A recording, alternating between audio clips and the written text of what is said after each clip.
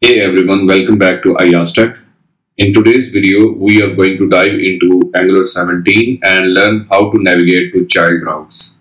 If you are building a complex application, understanding how to manage child routes is essential for creating a seamless user experience. So let's get started. Before we jump into the code, let's quickly understand what child routes are. In Angular, child routes are used to create hierarchy of routes where a parent route can have one or more child routes. This is particularly useful for organizing routes. In a modular way and managing nested view.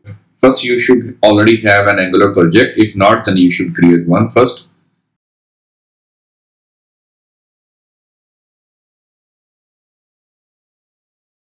Next, we need to create our parent and child components. For this example, we will create a parent component and a child component. So use the Angular CLI to generate these components. So we create a parent component and now I will create the child component.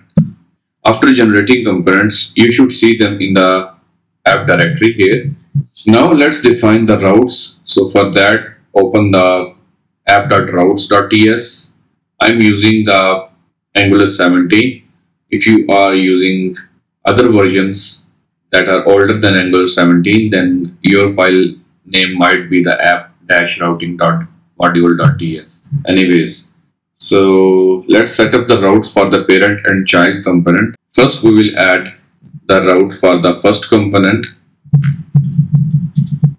path parent, and component would be the parent component. Now we want to define the route for the child component. For that, I will specify the property children, and that will expect an array. Within that array, I will pass the object, and within that object, I will pass the property path child and pass the component child component. Okay, great.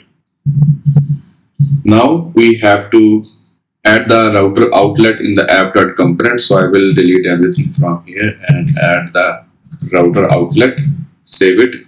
We added the router outlet so that the components from the routes could be loaded into this. Okay, now we need to start the server. So for that, run the command ngserve-o. That will start the server and open it in the browser. So now let's open the route for the parent, and you can see that the content has loaded of the parent route.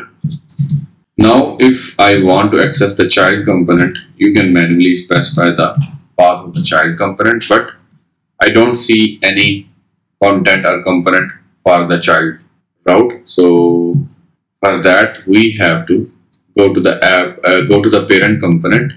Let's add a heading here, parent component, and below that I will add nav, and then I will add the a tag, and let's add the text go to child, and in the a tag I will specify router link and give it the path of the child. By the way, at this time it will not work.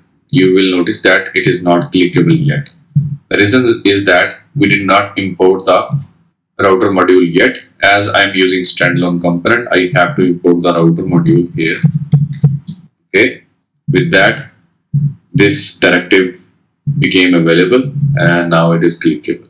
Now if you click on that, it will still not work. The reason is that we still need to add the router outlet in the parent component. So let's add the router outlet, save it.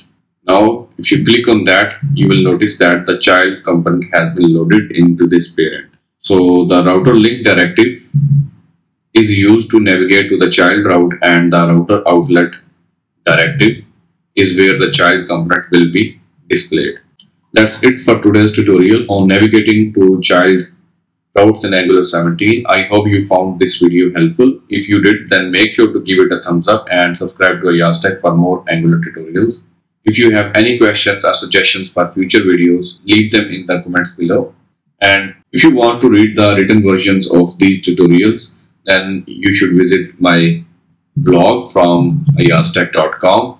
Here you will find a lot of resources and written versions of the tutorials that we have on the IAS Tech YouTube channel. Thanks for watching. I will see you in the next video.